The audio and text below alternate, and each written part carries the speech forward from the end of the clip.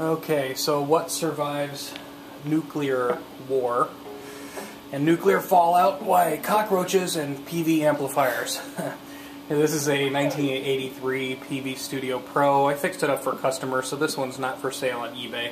I just thought it was interesting in case anybody likes to look at cool classic amps. It is cool. It's all solid state, 40 watts output, 150 watts input out of the wall, so not too bad on efficiency. Yeah.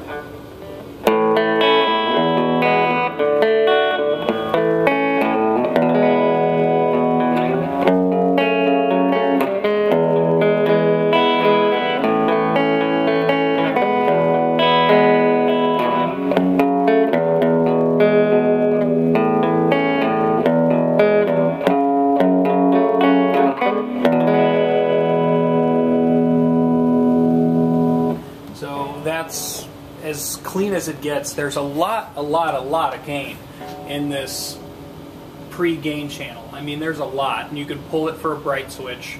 3 EQs here. We have our low, medium, high, and then pull for thick is almost like a mid-range boost, and that was on at the moment. We'll try it without.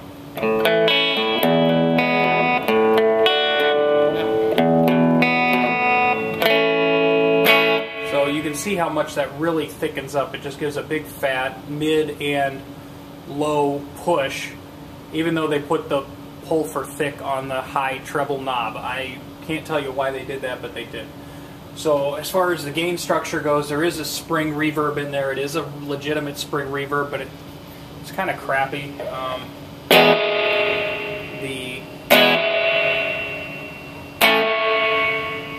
It just doesn't. It's not smooth, it's kind of short, and it leaves a sort of an annoying brassy overtone in there. But hey, it is what it is, and that's how they did it in 1983. So if we bring the post back here, that's going to take my main volume down, and then we can start bringing the gain up and see where we break up.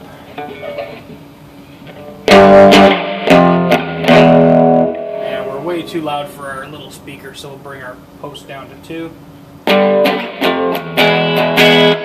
And we have, that's, you know, we're starting to get into our breakup territory. Mind you, this is an input number 2. Input 2 is minus 6 dB, so it's actually taking my guitar down 6 dB. If I were to come into input 1, we would get a lot more gain, a lot more distortion, and I would probably upset the apple cart. This guitar has an extremely high output. That's just the nature of the beast. So we'll bring in some more gain here, and we'll bring our post down just a little bit more, just for the sake of the camera. Not enough. So bring some.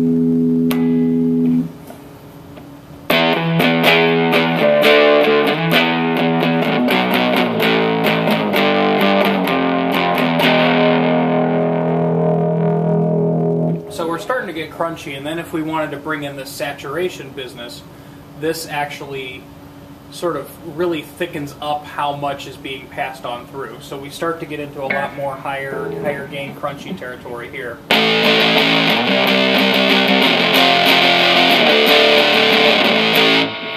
So anyway, that's more or less what you have on a Peavey Studio Pro 40. You can get bright sounds, thick sounds, dark sounds, lots and lots of different sounds, all from a single solid state 12-inch speaker, single speaker 12-inch solid state amp.